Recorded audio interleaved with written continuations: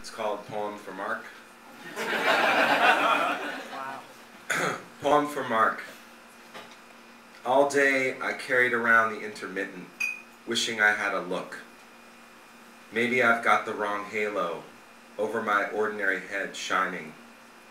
Maybe I'm a fitful sunny patch, sucking on a cough drop, trying to gladden when it looks like I might get picnicked in. It's been a year since the last really scary giant storm. Seems like September is always full of parties and disasters, and back to helplessly rebuilding.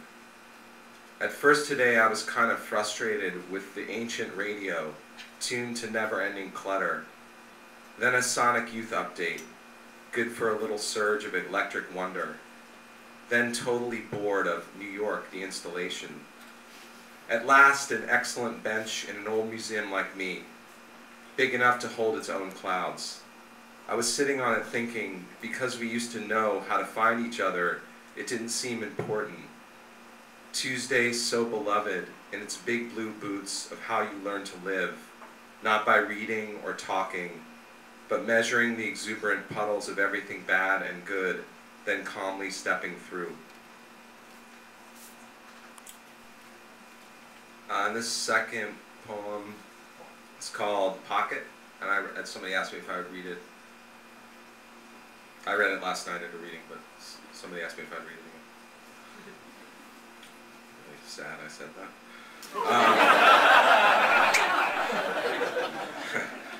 Pocket. I like the word pocket. It sounds a little safely dangerous.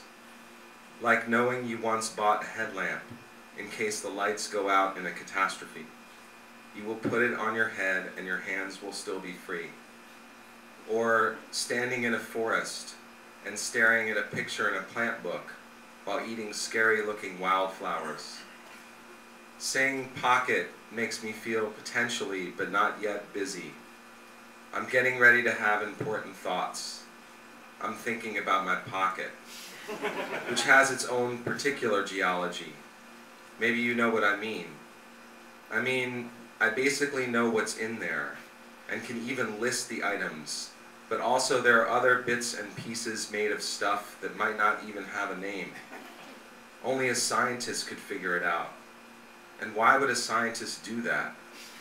He or she should be curing brain diseases or making sure that asteroid doesn't hit us. Look out, scientists. Today the unemployment rate is 9.4%. I have no idea what that means. I tried to think about it harder for a while, then tried standing in an actual stance of mystery and not knowing towards the world, which is my job, as is staring at the backyard and for 1 second believing I'm actually rising away from myself, which is maybe what I have in common right now with you.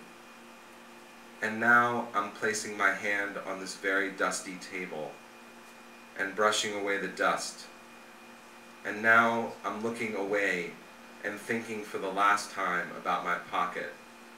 But this time I'm thinking about its darkness, like the bottom of the sea, but without the blind fluorescent creatures floating in a circle around the black box, which along with tremendous thunder and huge shards of metal from the airplane sank down and settled here where it rests, cheerfully beeping. Thank you.